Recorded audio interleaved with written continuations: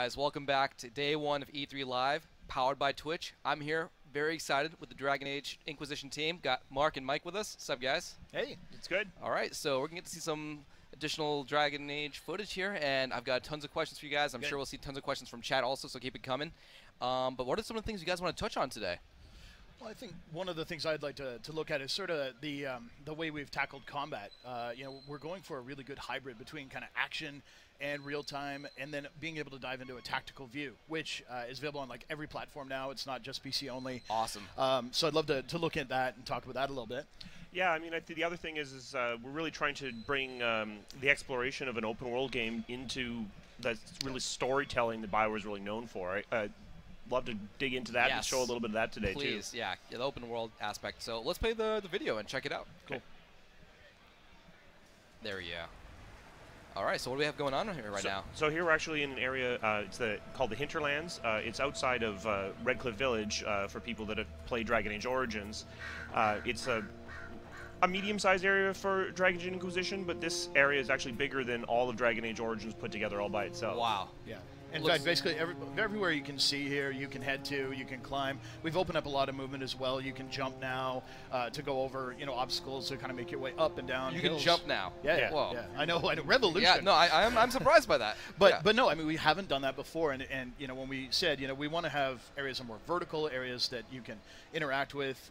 Right now, we're looking at a cool kind of mechanic that has you kind of hunting around the area, looking for lost artifacts. So is that what a shard is? Is yeah, that shard spotted? Yeah. All right, in cool. fact, bad guys have kind of been here ahead of us and started setting these up in these like clandestine locations. So you're taking advantage almost of the bad guy tech. Though I don't think we're going to talk too much about the bad guys. Yeah. So what's my incentive to go and explore, like, on these hills? Like, well, why am I going? Like, why should I deviate off the path on my quest to go where I'm going next? So the thing we wanted to make sure is that when you're out in the world, that it's all purposeful. So ultimately, everything you're doing is either designed to strengthen you and your party, so you're getting crafting materials to build better weapons, better armor, or you're doing things that actually strengthen the Inquisition. You're doing things like closing Fade Rifts, which increases the renown and the reach of the Inquisition. You're helping citizens or freeing people that can actually come and reinforce your Inquisition. That's really one of the core tenets of Dragon Age Inquisition, is that you're the leader of an organization.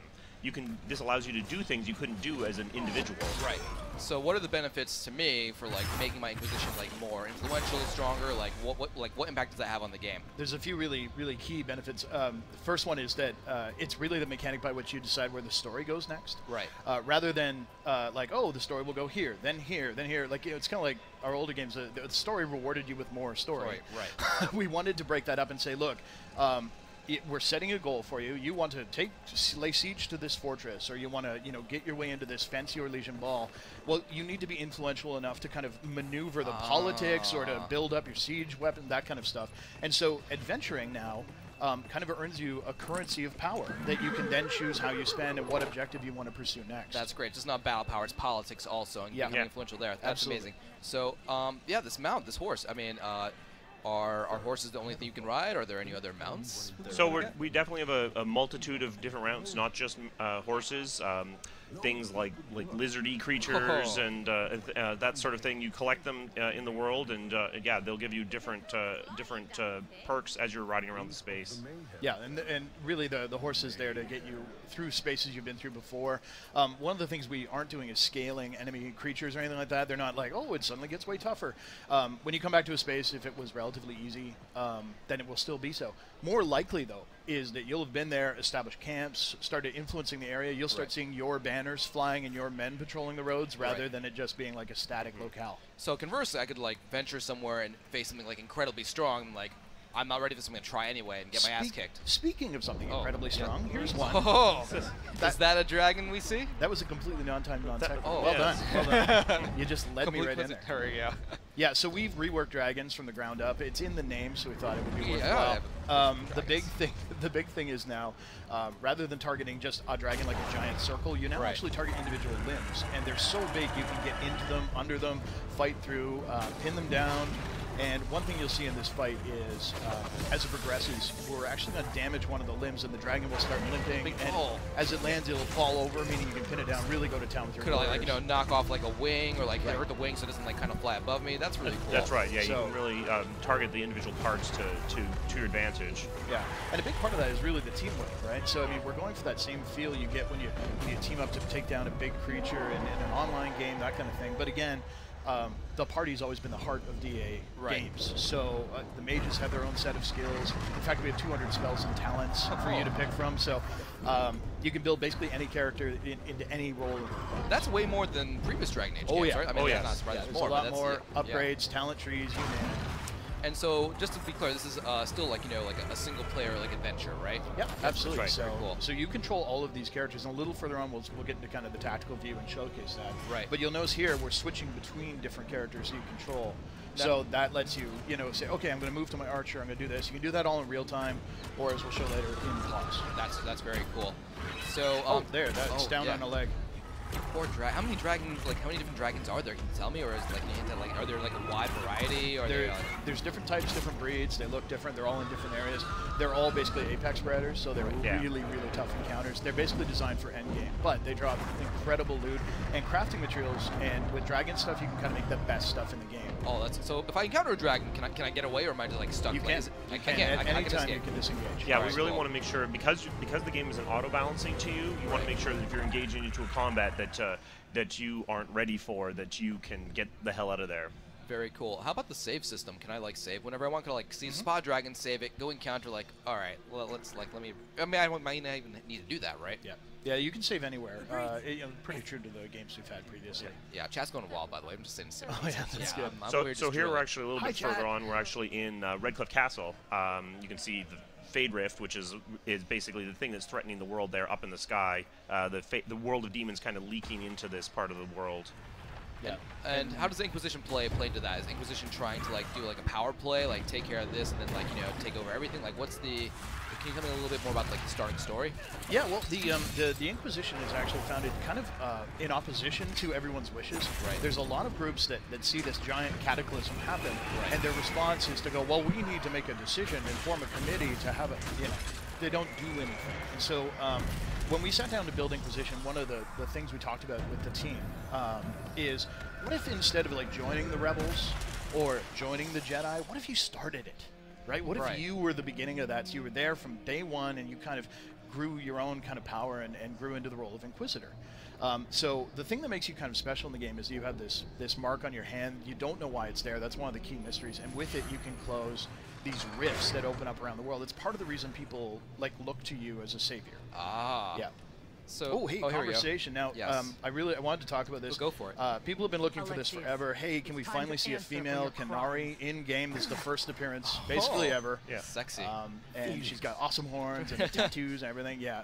Again, you can customize. There's 4 races, 2 genders. You actually have 2 different voices per gender now. It's going to be your character. Voice acting seems really nice so far. Yeah, we're Oh, quite this guy happy. looks so sad.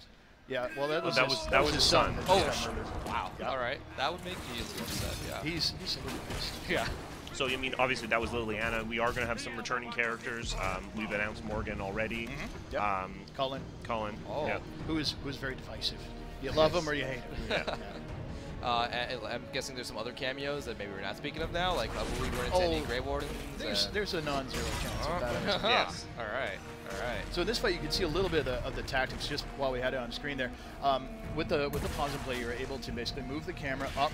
But the thing is, isn't a fixed angle. You can bring it down, zoom around the action. You can look at how it's playing out, and you get some amazing screenshots. Amazing. So you get it real time. And the nice part is that at any moment you can resume time without changing the mode or losing your camera perspective. So it's the same thing as pause and unpause, but we haven't done this on the other platforms other than PC in the past. So that's great. Now this, and I'm sure you guys put a lot of love into making sure it's easy on, like, you know, the other platforms, on the consoles. Yeah. Yeah. The controls are really custom for each of the platforms. So yeah, the The PC feels a lot more mouse and keyboard. Yeah. It's a controller. Though PC players can use a controller if they want to, which Awesome. is something we've again never done. All right. Awesome. So. Hey, fans, Iron Bull has a face. Aha. Everyone thought he was going to be our tally. You'd never see his face. He'd always be facing away from you. Now he's got a face. Yeah, like There Creepy we go. Watson or something. This scene's kind of funnier. All right. fun. fun in a dark way. That's my favorite kind of fun. Shielded by flame. Oh, and I just saw someone ask, can we customize our followers' looks with armor? Yeah, you can. You can actually swap armor in and out for them. They'll change. Bull's actually wearing like a set of plate mail that isn't from when he started in the demo. so how wide is the variety of, let's say, like armor and weapons? Pretty big. You can craft them Oh, yourself. hot. So yeah, I mean, it's definitely a pretty wide variety. With weapons, you can swap out the hilt, the blade, sometimes an arm guard as well. So October 7th. October 7th. October 7th, yeah. Yep. I am incredibly excited. And how long, like, let's say, just like normal player, how long do you expect this game, like, to kind of like take up my life? How long will I be locked away in my room playing this? Ooh, we built it. Mark actually laid a challenge out for us when we started designing it to be a game that scaled in terms of how much time and investment you'd want to do. Right. There is kind of a fast way through it. If all you want to do is just story, and you want to just kind of optimize for that. Right. I don't know, 50. I don't know. It's Yeah, hard. It's hard to put a number on. yeah. It's still pretty big. That is insane. And we do. I mean, we built. There's a lot of game. Right. But when we built it, what we wanted to do was make it that you kind of were setting your own objectives. Right. So you're going out and you're gathering crafting materials. I've got Sure. some iron. I got some cool stuff like that. Maybe what you want to do is put that into new armor. Maybe what you want to do is actually fulfill what we call a requisition, which is getting new armor for the Inquisition. That takes a large amount. You have to go find logging stands around the world and stuff. But if you do that, the Inquisition gets more powerful. So you're equipping your Inquisition. Yeah. That's awesome. Yeah. So that power then translates into story progress, right? And so now, cool, because my troops are better equipped, I'm now better able to deploy them and la la la. So in that way, we have a way where it's kind of this tension between, do I upgrade myself, upgrade my Inquisition? You can spend money to make the Inquisition better, or spend money to buy awesome weapons for yourself. So it's kind of like how do you want to play? And playing your way has really been one of our core goals. And Absolutely. can you go through the game like neglecting the Inquisition, or you really get like punished heavily for that? There are if gonna you're be- not looking out for your peeps, then what's gonna happen? There are going to be places where you need that force behind you. So like maybe the Grey Wardens have walled themselves up in a stronghold, and you need to knock down the door with extreme prejudice. Right. Maybe you need a few hundred guys to come along with you to do that. So there will be places where you absolutely need to strengthen the Inquisition. In fact, they will build a battering ram shaped like Oh, it's a great moment, and Yeah. I mean, people were like, oh, surely that doesn't sounds happen. like an epic moment, or It many is. epic moments. I'm sure. Here. That's our goal. So how about the characters? I mean, so Dragon Age, like my characters would banter each other. I could learn more about them, have these conversations. Yeah. Like how deep does that go in Inquisition? It's I think it's probably the deepest we've ever done. Each character, in fact, we have our biggest cast. We have 9 followers that can join you. Then we have your advisors who also play a major role in the story. What does an advisor do? The They just advisor guide you, or like they're kind of like the face of the Inquisition. And Liliana is one of them. So she's like in charge of all your spies and in charge of your agents and so on. So they all have major roles too.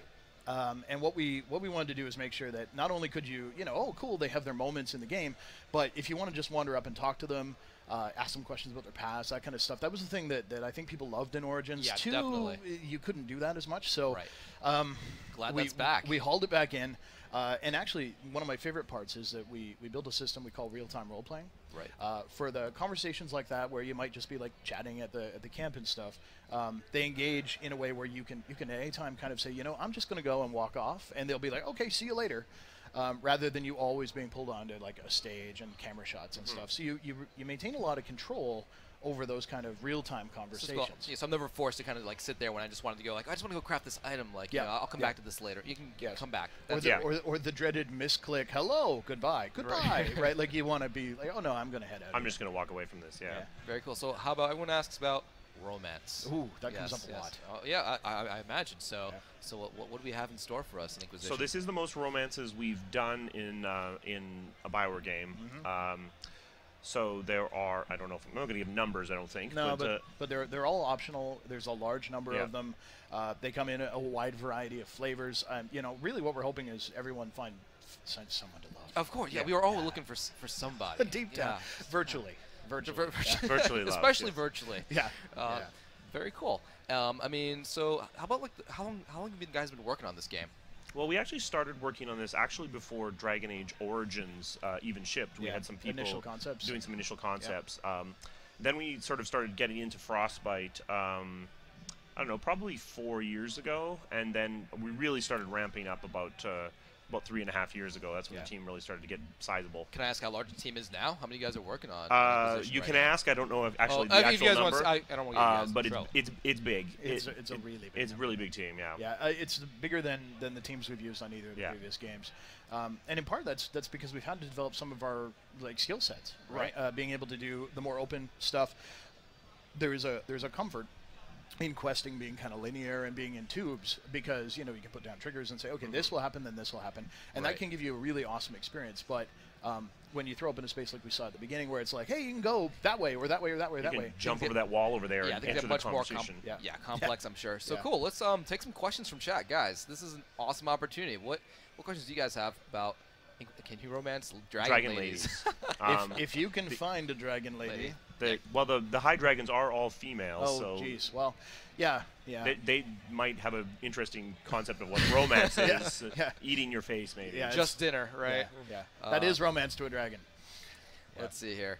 All right. So moving on. So how large? See something like this landscape. The open world is larger than like Origins. Way larger. It's way bigger, yeah. I mean, what we've done is because this is a game of such a grand story, Right. It's built of really big individual regions. So in the Hinterlands, which we saw at the beginning of the video there, that's in Ferelden, relatively well populated, but you'll go into the swamps. Because this is such a big story, it spans 2 nations, we needed this space to really be able to tell it, to move through it. Will there be a lot of familiar locations? Like, will I go here like, oh yeah, I remember this from Origins or from Dragon Age 2? There's some, obviously. Some, right, Obviously, yes. Redcliffe. It's funny. They basically had to rebuild it after Origin, so it's Right. a different town. Because that's, I don't know if you remember when you were marching out, Yes. it was like, oh, and in comes the horde. So it kind of got messed up. But there'll be some nods to previous locales. But we also wanted to expand the world, and really the big thing for us was to bust into Orlais, which is, kind of our French analog, and a nation we've talked about a lot, but really never shown.